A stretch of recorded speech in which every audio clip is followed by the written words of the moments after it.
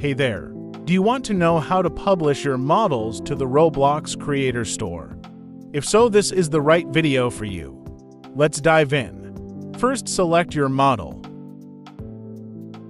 Then right-click your model. Press Save to Roblox on the bottom.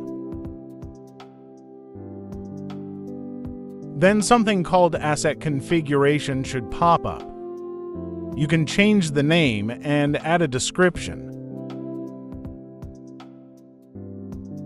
For asset category, change it to model. If you want your model to be public, turn on Distribute on Creator Store. And if you'd like to allow comments, turn on Allow Comments. Then press Save. There should be an ID and link to your model. Click on the link. You can change the settings by clicking on the three dots and pressing Configure Asset.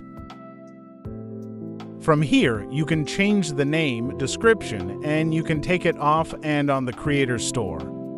You can also turn off and on the comments. If you're trying to insert your model in Studio, go to the toolbox. Then go to your inventory. You can search your model up or search for it. To spawn it in, click it. And there you go.